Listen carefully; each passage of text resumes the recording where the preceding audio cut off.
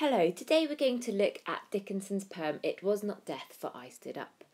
Now this is a poem that seems to be able to be interpreted in two different ways. Firstly, it could be considered to be what is known as a poem of definition. These are a group of poems by Dickinson which attempt to define an abstract interior psychological state using concrete external images. Now, that might sound a bit confusing, but in this poem, we could consider that she is exploring an intense state of depression, but likening it and using analogies and similes, comparing it to physical, concrete things in the outside world. So, using outside external images to portray an inward internal state. And ultimately, she's attempting to define the nature of a certain inward experience, which cannot ultimately be defined, and that is the very nature of the poems of definitions, trying to find a definition which ultimately cannot be found. On the other hand, we could also interpret this poem as a terrifying description of death. Actually, this is a poem about the afterlife, about the torturous, as a torturous place of heightened senses, a torturous place of real awareness of the terrifying surroundings. So it's a very different interpretation. So either it's an interpretation of an interior psychological state, perhaps of depression, or it's a slightly terrifying description of death and the afterlife. So we're going to look at lots of the different interpretations, and you can make your own mind up as to which one you think is most plausible. So, take a moment to familiarise yourself and remind yourself of the poem. Once you've done that, let's look at the first stanza. The first line of the poem begins, "It was not death, for I stood up." Now, the idea of standing up would suggest that there's a sense that the speaker is achieving some sort of salvation. In Christian terms, death is not death if you're going to achieve salvation. And to stand up might have implied that the speaker is going to be collected to go to heaven. So Dickinson is describing the process of going to the afterlife, perhaps once someone has died. However, she describes a very unusual perspective of the afterlife. She is not describing a typical Christian view of dying and the afterlife. So perhaps she's not dying because she's going to achieve salvation. However, it is not that glorious epiphanic meeting of the Redeemer that we might expect from her Puritan community's faith. This is a poem of heightened senses. There's a lot of imagery relating to the senses, so perhaps the idea of standing up suggests that she has, or the speaker has, gained an alert state. She's attempting to define an experience or a state, and the poem sees the speaker's senses slowly awakening. Dickinson attempts to define the experience either of death in the afterlife or this experience of her mental psychological state by repeating this phrase, "it was not," throughout the first two stanzas. She suggests things that this experience, this state, is not like. So here we have "it's not death" because the dead lie down. Again, that's suggesting this idea that she's experiencing some sort of salvation or some sort of experience to the afterlife. She also says it was not night, for all their bells put out their tongues for noon. So there's this temporal confusion. It perhaps seems like night, but it's not night because it's midday. And furthermore, this confusion is exacerbated by the aggressive, jeering, malicious action of the bells putting out their tongues. The bells seem insulting. This personification perhaps suggests the paranoia of the speaker in this perhaps depressed psychological state. So here we have Dickinson's, or the speaker's, heightened awareness of sound. In the next stanza, we see a heightened awareness of other senses. One final thing to say about this stanza is that the bells could represent the tolling of funeral bells, suggesting that the speaker is aware or watching or observing her own funeral, and this suggests that the voice is coming from sort of beyond the grave. It's the voice of a dead person, perhaps similar to the voice that we find in I Heard a Fly Buzz. There's a sense of the voice and the body being somehow fragmented, that separated state of existence that occurs after death. And this seems to be slightly disturbing. She's seeing the rituals of death and seeing them in quite a unsettling way. Here Dickinson moves on to the sense of touch with the idea of frost and fire. So it's neither frost nor fire, it's neither of these contradictory experiences. And the frost is likened to some African winds that are crawling. And this personification of the wind is grotesque. This idea of crawling flesh is disturbing, it's unsettling. And furthermore, we have the homophone, cruel, with that idea of the creeping motion of the frost. It seems sinister. We then move on, or Dickinson then moves on to suggest that it's not fire either. And here, the speaker fragments herself. She suggests that her marble feet could keep a chancel cool. Now, a chancel is a part of the church near the altar. So it seems that she, herself, her existence has become, or her body at least, has become almost a marble statue. It's something inert, something unfeeling, which is a little bit contradictory because we get a sense that she has a real heightened sense of feelings. This state is a state of confusion, a state of contradiction. In this stanza, the senses seem to blur even more. So Dickinson has explored so far that this experience, either this psychological state, if we're seeing this as a poem of definition, or the experience of the moments after death, or the going to the afterlife, we've explored that it's not like death because the speaker has stood up. It's not like night because it also seems like daytime, so we've got that distortion of time. It's also not like frost and it's not like fire.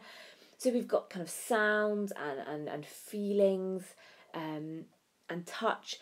And now she says that in fact it tasted like them all. These contradictory experiences have been drawn together in the sense of taste. Now, this blurring of the senses is either incredibly confusing, or it suggests this really a state of heightened awareness, of heightened senses. Now, the way that one sense is interpreted as another sense, we call this synesthesia. Does this suggest a psychological trauma, or is it a real heightened sense of awareness that she's getting either in the psychological state or in the moments after death? Now, she seems to have seen or watched some figures or some bodies perhaps laid out orderly for burial, and this allows her to think of her own moment of burial. And she goes on in the next stanza to explore the terrifying and torturous rituals of burial. Dickinson suggests that the speaker feels reduced in death. The first line reads, "As if my life were shaven." There is a sense that the self is diminished. And furthermore, the passive tense here implies that no one is doing this action. It's a disembodied action, which seems again incredibly unsettling. Something is happening to the sense of self without anyone seeming to do it there is this sense of disembodied action here, which is a little uncertain and unsettling. And furthermore, the sense of being reduced is continued in the next line when Dickinson writes that the speaker is fitted to a frame. Perhaps this refers to the idea of her being fitted into a coffin, but frame has a connotation of torture, possibly a rack or some sort of torture equipment, that this experience is one which is terrifying. And then this is exacerbated by the fact that the speaker could not breathe, it's claustrophobia, and without a key. The speaker again feels her sense of self has been diminished, perhaps to some sort of mechanical, inert object. And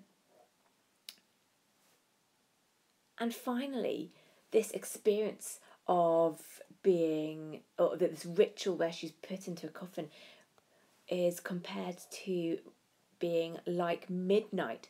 Now, this simile suggests a terrifying darkness and absence of light. The moment of death in Puritan communities was purported to be this glorious, epiphanic, celestial moment of light where you meet your Redeemer. And here there is a lack of light, very similar to the imagery used in the poem Behind Me Dips Eternity.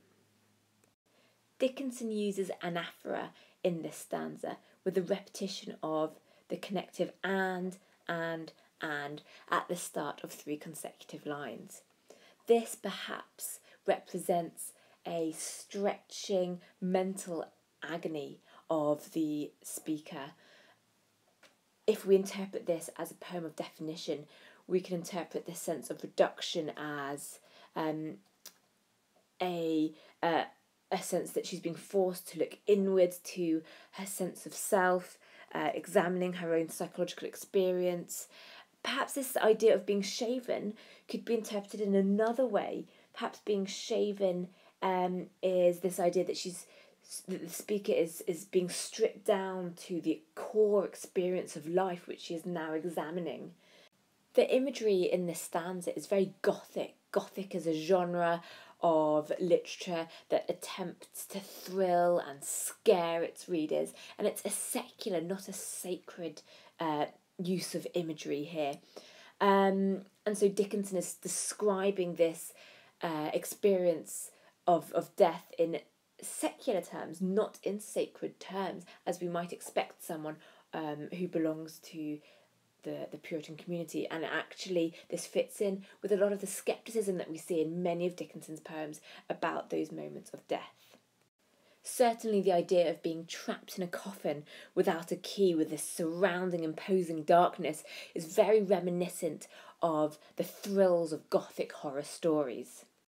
Alternatively, this sense of restriction could also refer to Dickinson's very restrictive society, growing up in a strict Puritan community in Amherst, and similarly growing up in a more patriarchal society in which women had fewer freedoms and fewer liberties. We could interpret this as Dickinson drawing attention to the way, as a female in a Puritan community, she felt very much restricted and reduced.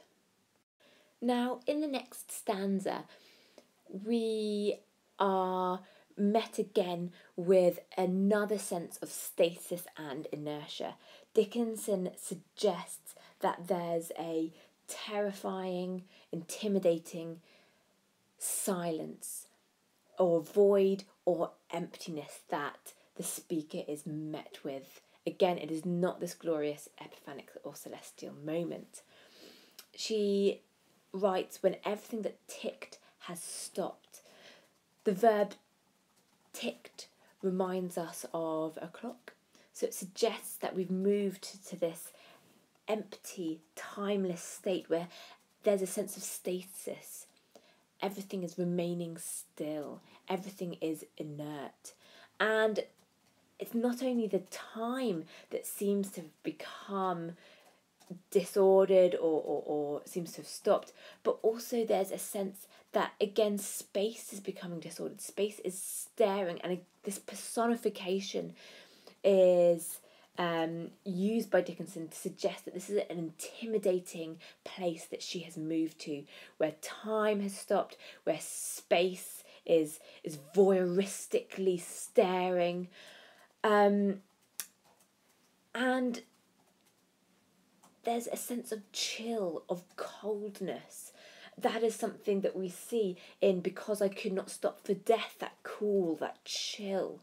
And not only do we get this with the word frost, but also the adjective grisly, the grisly frost. It suggests something gruesome, something frightful that is about, that is happening. And Dickinson uses some images of nature. So first autumn morn, so the autumns of morning are adorned with this frost which repeals the beating ground. So repeals suggests that it revokes or prevents or the beating ground. So the beating ground suggests some sort of life or some sort of energy, but the frost is preventing that. So Dickinson really emphasises a sense of life becoming inert, a sense of paralysis. And furthermore, we have the homophones, or the homophone with mourn, as in the morning, and to mourn as in to lament. So there's definitely a sense here of not this glorious moment of death, but something being lost, a mourning. And again, we're reminded perhaps of the mourners as part of the rituals of death. But also this is a really terrifying psychological state if we read this poem as a poem of definition. It's a poem where time and space have become distorted, this intimidating emptiness, this intimidating inertia and coldness. This is a mind that is in severe depression. In the poem's final stanza, Dickinson continues to attempt to define this experience, whether this is a state, a psychological state, or the experience of death. And she suggests it's like chaos, it's stopless. Here, Dickinson again suggests there is an empty, unending sense of time, stopless. It is this terrifying continuation that seems to have no end or can seem to find no ultimate conclusion. We are very much left on this sense of inconclusivity, which is very typical for Dickinson's poems. And this idea of something being stopless reflects that terrifying sense of eternity, and because I could not stop for death, that empty, that void. Furthermore, Dickinson uses a triple or three caesuri in this line to emphasise that vast emptiness, chaos, stopless, cool. The line is slowed down by the use of the dashes, suggesting this unending sense of time. And there's without a chance that there seems to be real lack of hope or spar. There's no mast. And here she moves to an image of the speaker and the speaker and the silence almost being stuck at sea together or shipwrecked at sea without any sense of survival or chance of survival or hope, because there's no spar. There's no sense of direction. We seem almost directionless. Without a mast, we cannot, or the speaker cannot control her direction. And again, we can see mirrors of the poem Behind Me Dips Eternity with this imagery of the sea, which Behind Me Dips Eternity ends with, and also this directionless sense of void, sort of this directionless sense of a person meaningless in this great void, which all the prepositions in Behind Me Dips Eternity suggest. So the image suggests that there's no direction, and there's not even a report of land. There's no evidence, perhaps, of the land suggesting some sort of redeeming afterlife. There's no ultimate destination, a sense of continuous, endless, meaningless travel, much like the end of Because I Could Not Stop for Death, in which the horses' heads are just pointed in direction, and they still haven't reached anywhere yet. When that poem, if you remember, shifts to the present tense, we're shockingly realised through that shift that she hasn't, or the speaker hasn't actually realised any destination or any final stopping point or any final redemption.